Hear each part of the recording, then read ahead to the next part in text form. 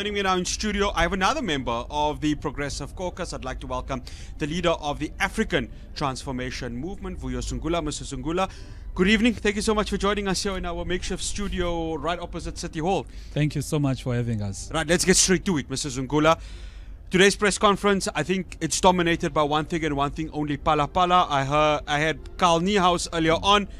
You guys are pushing ahead for that motion to happen.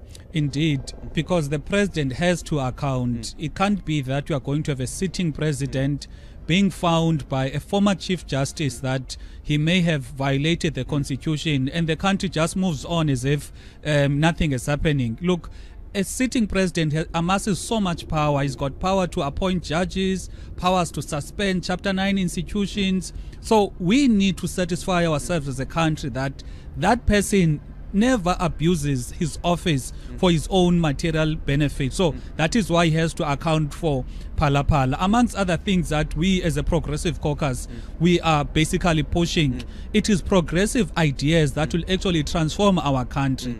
Because we are 30 years into democracy, but the inequality levels has gone up. It is growing, inequality, it is widening.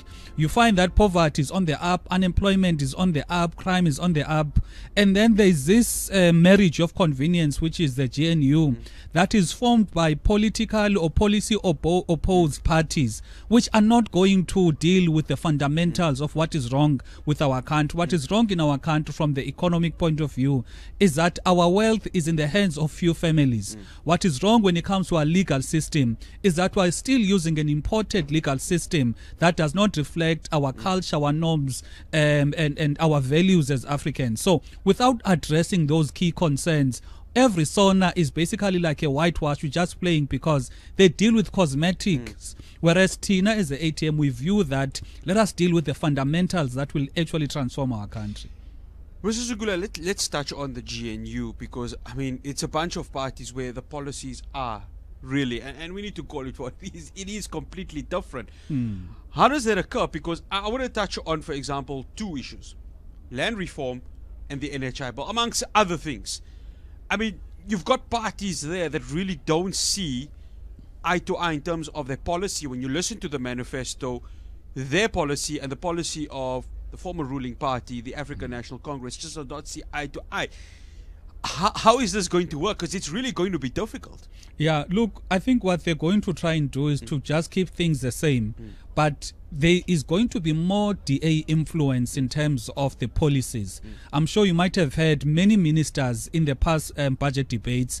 They kept talking about private-public partnerships, which is something that is unheard of. You can't be government and you're wanting to have private-public partnerships. As a government, you should be boosting the capacity of the state to deliver services and actually, fix our problems. Not have a case whereby you are inviting the private sector. So the DA is pro-private sector. That is why they are privatizing most of our assets. Now, what we're seeing in our country, it is a marriage of convenience that is not about the people, but rather it is about the elite. Remember, the DA has been long making a noise to say they would rather go into bed with the ANC in an effort to keep any possible working together of the ANC with progressive movements such as your EFFs, MK parties and ATMs. And those parties, what we have in common is a fundamental transformation of our country. That is why we speak about land expropriation without compensation.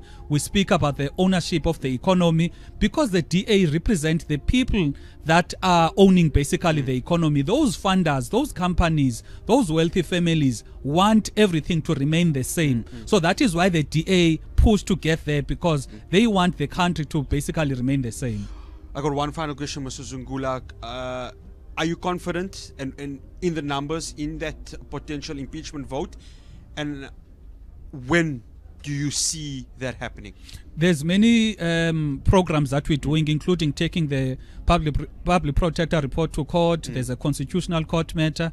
In the next coming weeks, in fact from August, because we're going on recess in the last week of July. So when we come back, that is when Parliament is going to fully operate, because now we're just dealing with the budget debates. There's no time to process any other thing. When it comes to the numbers, remember that motion was sponsored by ATM, which had only 2 seats, but it gathered more than 100 votes simply because it was based on substance. So we believe that when we push the motion again based on the very same substance, the number 102 is going to increase to be more than the majority, so that Mr. Ramaphosa is held accountable. Mr. Zungula, thank you so much for joining us here at our Hilal TV studios. Much appreciated. All the best. Okay. Jazakala. Amin, amin, tum amin. It's Vuyo Zungula, the president of the African Transformation Movement.